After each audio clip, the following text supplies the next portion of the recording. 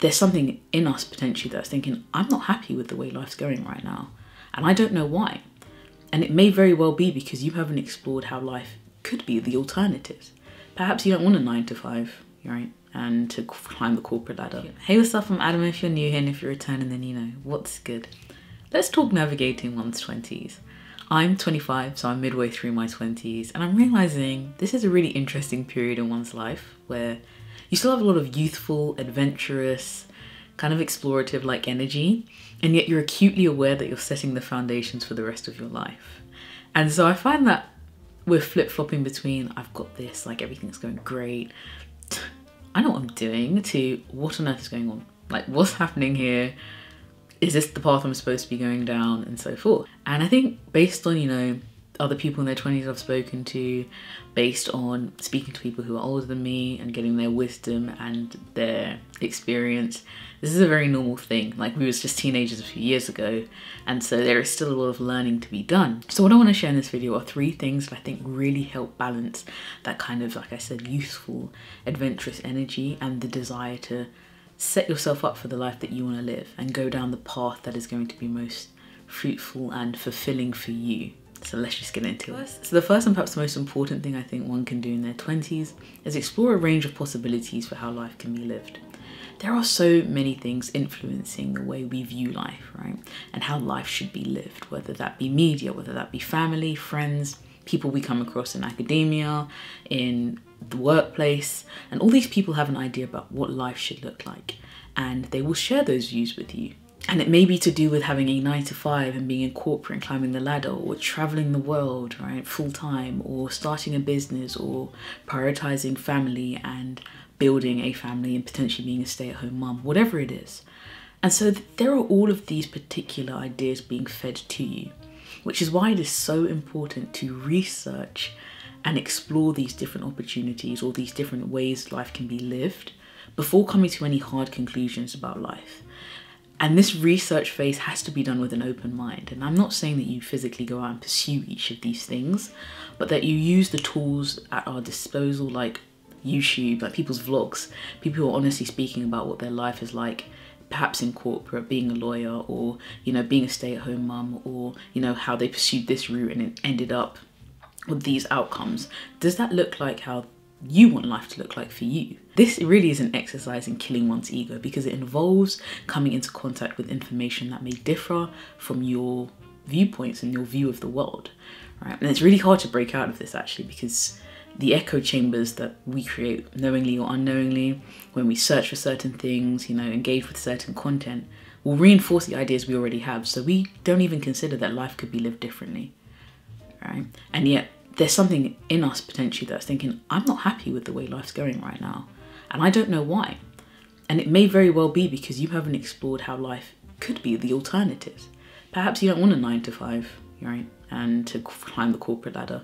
Perhaps you want to travel, or perhaps you don't want to create your own business. You want to focus, you know, quite deeply on building a family and being a stay-at-home mum and homeschooling your kids, right? There are so many different ways life can be lived, and if you don't allow yourself to hear the arguments or hear the evidence for those different ways life can be lived, then you can go down a path in your 20s and building into your 30s and 40s that really doesn't align with your innate desires, potentially, or the things that you see as fulfillment in life or fulfilling for life. And I think this links closely to being humble in your 20s, because we have so much to learn and we don't know it all. One of the best things I ever did was start to engage with content online that was different or challenged the opinions that I already had about how I thought life was, you know, how life should be lived and things like that. And I'm not going to necessarily list all the people that I looked at, the books that I read, because I don't think the point is for me to, again, impose my own ideas on you or on anyone. But I think that was a fundamental step in me accepting that, wow, well, actually, life could look like this. And actually, you know what, that kind of aligns a lot more with some of the things I've been thinking about, but didn't have a model to fit it into. So yes, do allow yourself to be in contact with a range of information and a range of possibilities for how life can be lived, and use that information then to craft a path that works for you, not necessarily what you've been told by this person or that person or by media that this is what you should want. work it out for yourself. It's the second really helpful thing to do in your 20s when you are trying to balance everything, and like I said, that youthful energy and that groundingness, that desire to root yourself and set your foundations for your path, is to systematically assess all of the components of your life. The thing about life is it's so multifaceted and there's so many layers to it and so many interactions going on that if you just try to look at it as one whole picture and break that down, you struggle. Like, you know when someone says, how's life? And you're like,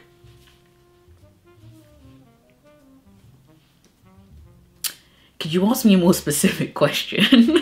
And there's power in being able to objectively and logically bring things to their components so that you can see what's happening on that kind of, that level, and then, you know, see the interactions that are going on between them. The reason why I'm such a big advocate of this is because we are prone to tunnel vision, right? Like, we get onto something and that becomes our sole focus, whether it be, you know, career, whether it be your health, whether it be your relationships, whether it be a hobby that you have, whatever it is.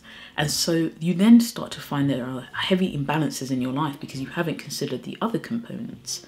And I've spoken about different tools you can use, like the Wheel of Life before, or you can even think about just using post-it notes and like having, you know, the different components of life, or major life categories if you like. And then the good and the bad, like what's going well and what needs to be improved on. And when I talk about life categories, I'm thinking about things like finances, relationships, you know, mental and physical health, hobbies and fun, personal development. I'll put a few of these around in the screen.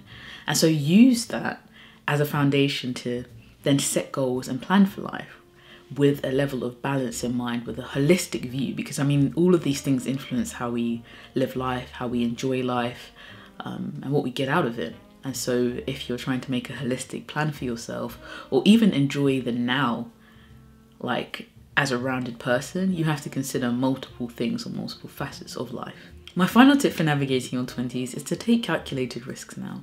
As we've already said, your 20s is a time to learn and develop.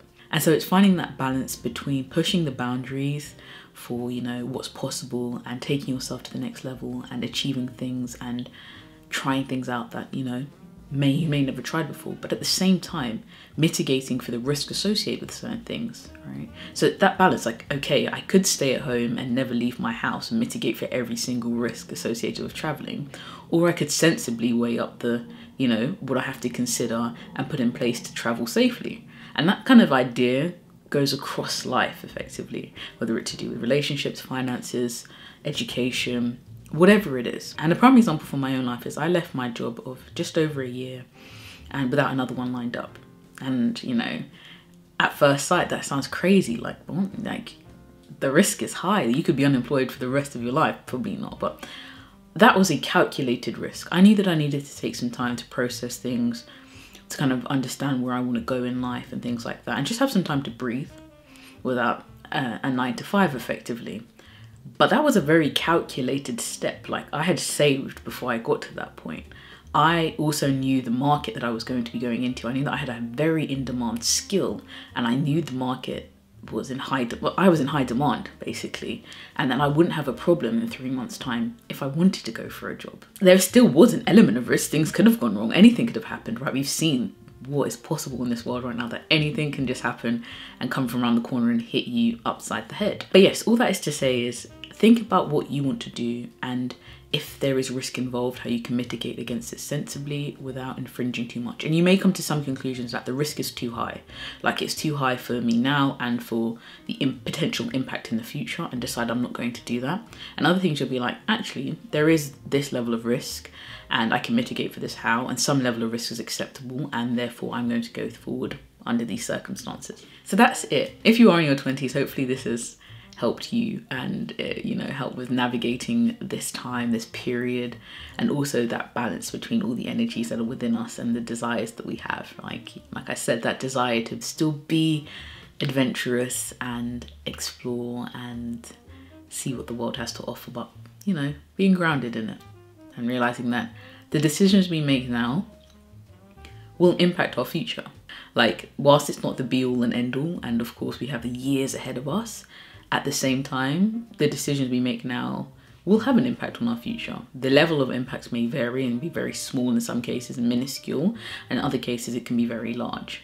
So yes, that's it. I will see you in the next video.